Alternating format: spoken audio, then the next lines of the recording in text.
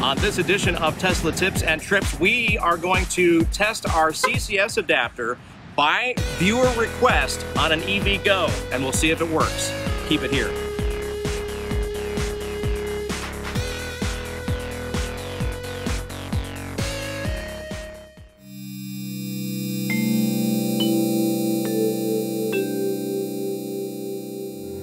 All right, welcome to another edition of Tesla Tips and Trips.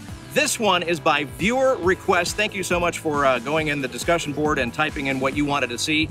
They wanted to find out from our other video where we had the truth about CCS charging on Electrify America and your Tesla.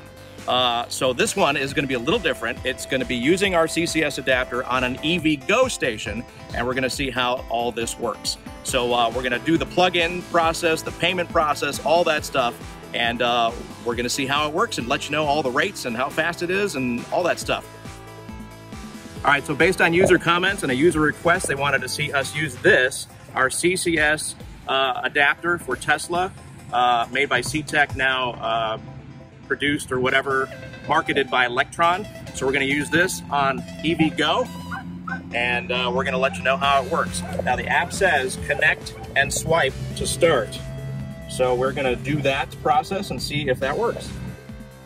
All right, so we connect it like this, get it nice and tight, open up the Tesla. We are connecting. Push the red button on the adapter, and then swipe to start. Let's see what happens. Something's happening on the screen. It's a little hard to see. Although it's a little hard to see, yeah. Charger is in use. Oh, initializing. I hear something happening with the car. I hear something happening with the charging station.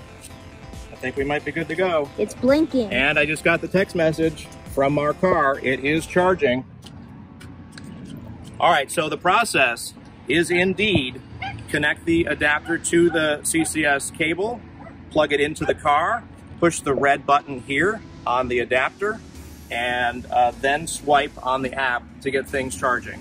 So it works great. This is an EVgo fast charging.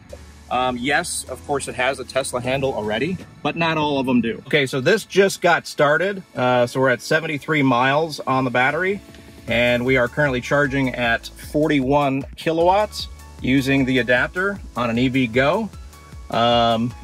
And we'll stay here for, I don't know, 10 minutes or so and see exactly how much we get on a charge.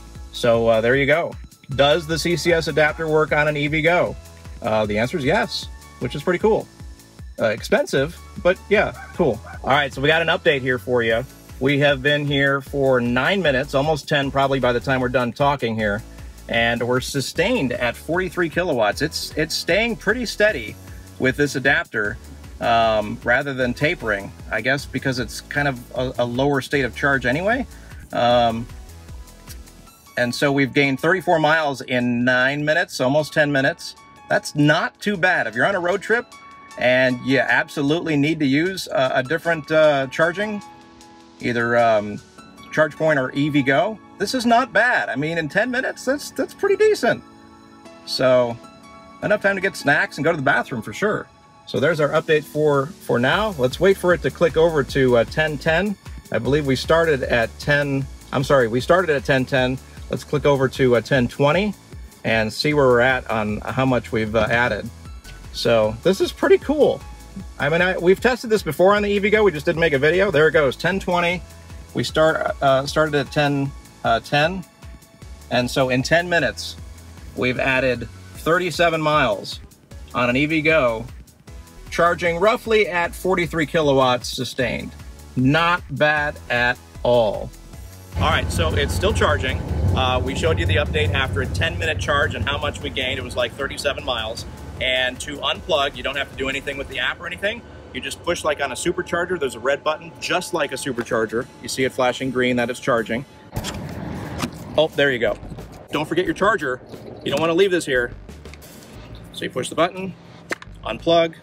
Always be a kind citizen and put the charging nozzle back where you found it. And you're done. All right, now we're across the parking lot. We wanted to get some real charging in, and our Tesla Supercharger kit is going to do that.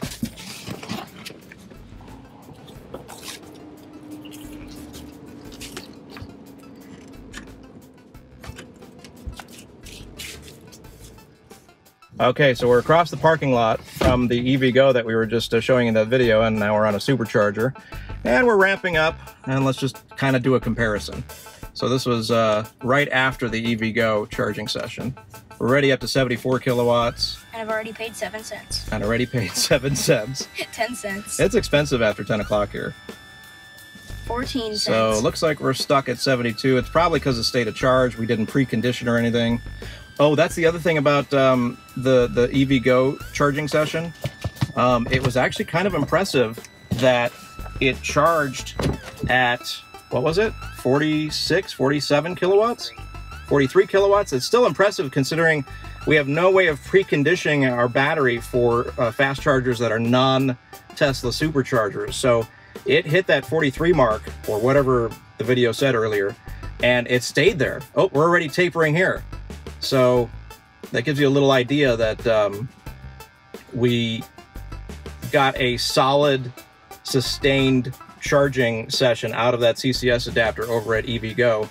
And maybe that's what helps keep it fast. I don't know. It was a pretty good charging session for the amount of miles that we added. So, all right, across the parking lot at the Supercharger now. We'll finish up our charging session here. Thank you so much for joining us on another episode of Tesla Tips and Trips. Next on the schedule, somewhere in the next coming weeks, we're going to do the same exact video, only on a ChargePoint charger, and see how that goes in the process. And if you use the app first, if I remember correctly, it's quick. You kind of have to pay swipe and then plug in real quick. But we'll test all that out, and we'll do that on another video. So the next up will be the CCS Setec Lectron Adapter on ChargePoint. If you like what we're doing here on Tesla Tips and Trips, feel free to like, subscribe, and hit the bell. And we will see you on the next video. Thanks again for watching. We just hit 400 subs. 400 subs while we're doing the video? Get out of here. Thank you even more. So cool. Thank you, all 400 of you. And if you're new, join in on the subscription fun at Tesla Tips and Trips. Woo! 400!